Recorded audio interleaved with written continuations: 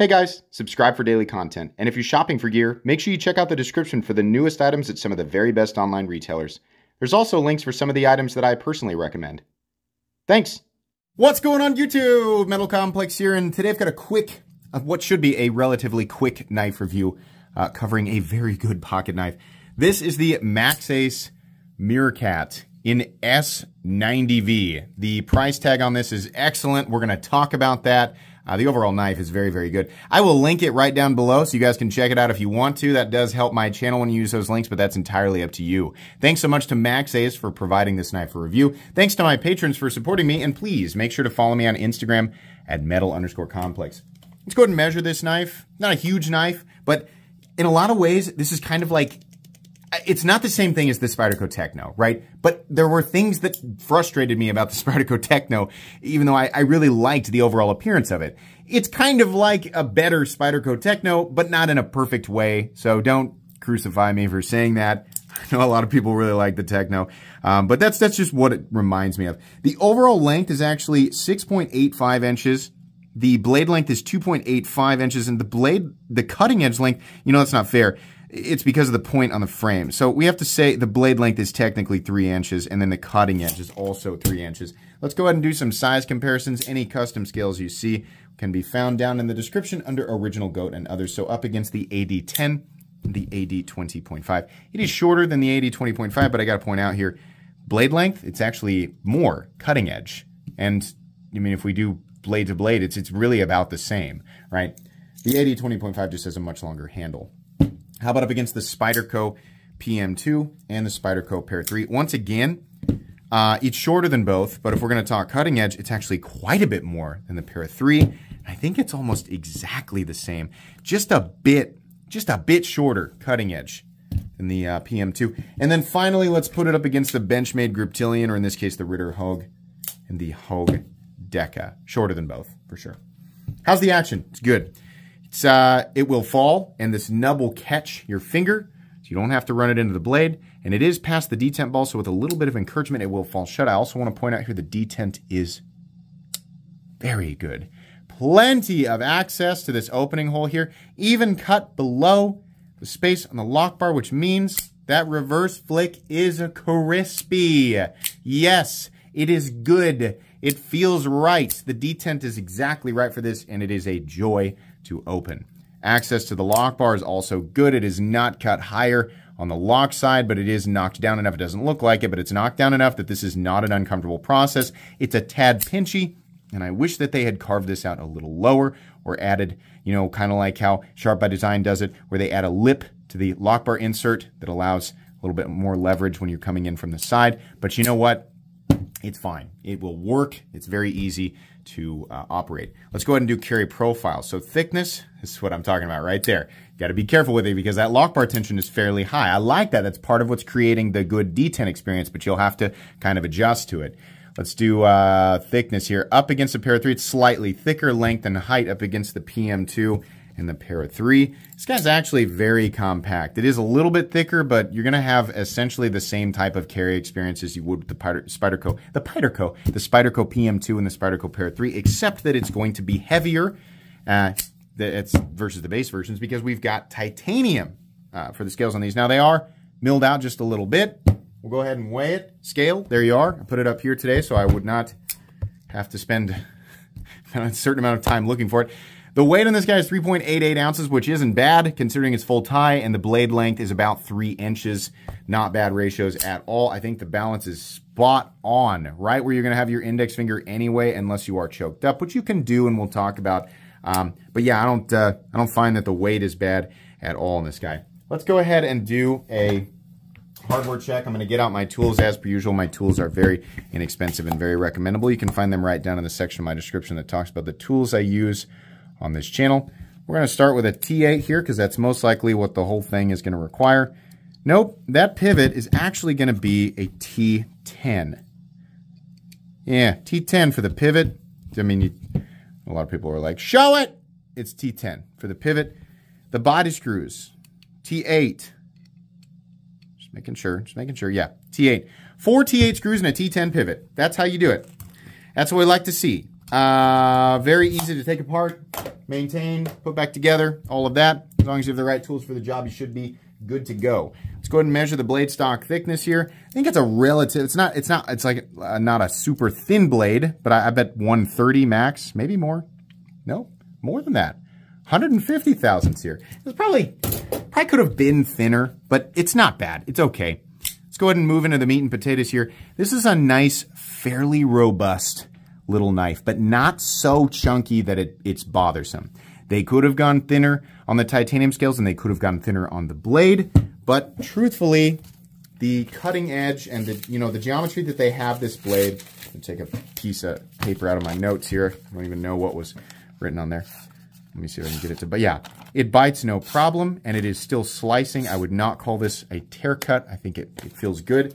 So I don't really have a problem with that. In fact, I kind of like, because it is on the smaller side, I kind of like that it's a little more robust. I think that's mainly what makes me think of the Spyderco Techno and just that in the overall appearance. Plain blasted. I'm sorry, it's like a dark tumbled titanium. Edges nicely chamfered all the way around. Ergonomically, if you are back here in the standard grip, your pinky's going to be slipping off the end. If you choke up, it's not a perfect ergonomic grip, but you can do it. You're very close to the edge, right? It kind of depends on what you're doing. I think the safest grip is going to be here. For a 3-finger knife, it's not bad. And there's a little bit of a notch here. No jimping. They probably should have added it here with a little bit of notch there that allows you a good place to keep your thumb if you are doing a little bit of detailed work. The blade has a partially blasted and partially satin finish on it with a nice swedge. There's plenty of room to drop down to a reasonable cutting edge. I'm not going to call it thin, but EDC stuff, yeah. And the best thing about this is I think it's still a good enough geometry to accentuate what S90V is meant for, which is continuous cutting when you're dealing with light or medium materials. S90V is probably my favorite premium steel to see on a production knife.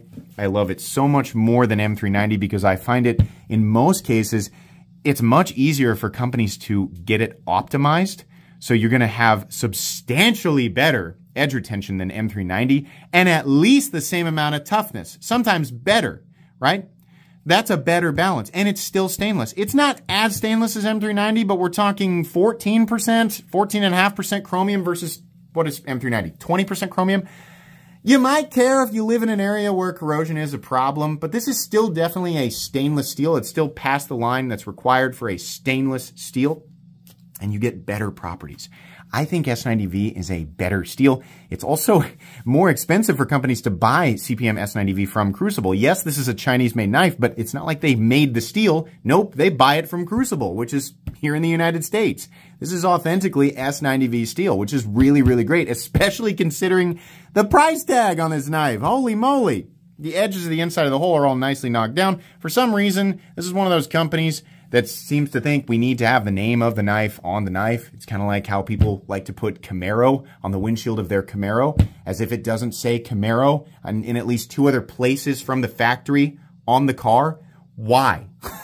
Why do you do that? We don't need it on there. And then it says S90V, which is fine. Outside of that, there's nothing there. I especially like the show side of the knife. I think it looks good.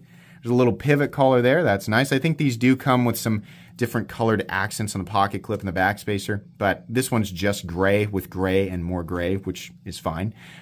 We have a little bit of jimping on the back spacer, which is raised slightly above the frame. We have a lanyard hole if you care. No lefty pocket clip mounting position. Sorry, lefties. They should have put one on there. What they did do right is the length of the clip. We don't need a super long clip. That would have been silly. It's also a milled clip. So we have a milled titanium backspacer and a milled titanium clip. I do not like this.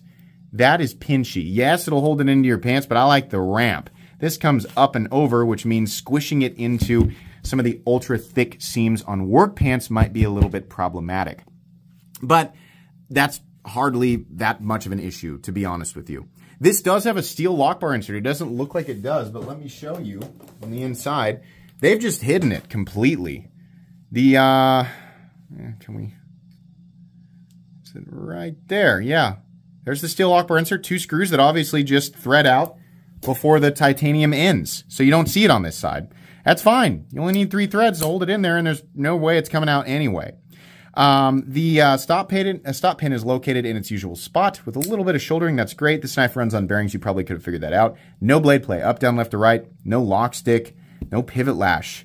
Smooth, consistent. A little tight initially, but that's fine. It'll break in. Excellent detent.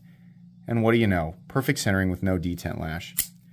Very simple knife. There's a lot of other stuff like this on the market. This isn't a unique design. There's a couple of things that make it a little quirky, but where it wins is what it delivers for the price. This is a $158 knife. There's no small amount of titanium here. It's quite a bit of S90V, and it's honestly, it's produced well. This is good quality. They've done simple right. I mean, a lot of companies would be like, yeah, we can do that. That'll be $225. What? Not when Maxace is doing it for $158. Wild. Honestly, the only better buy than this, right, if you reduce it largely to the materials, which you should not, you should also factor in where it's made, the execution, right, the overall design, right, is it accommodating to the human hand? Does it make sense if you're going to use it as a tool, right? You got to look at it for what it is. The only better buy is also made by Maxace, and it's the Black Mirror, which you can also get in S90V. This is excellent.